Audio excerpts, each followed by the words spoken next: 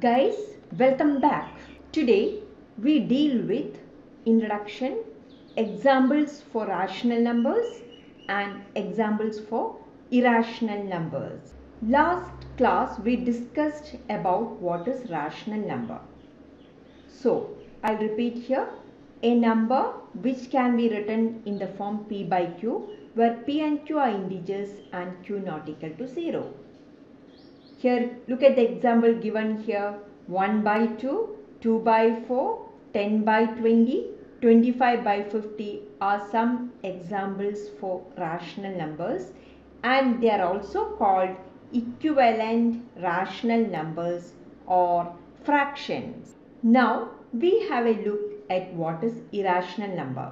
A number which cannot be represented in the form P by Q where P and Q are integers and Q not equal to 0. Look at the example given here.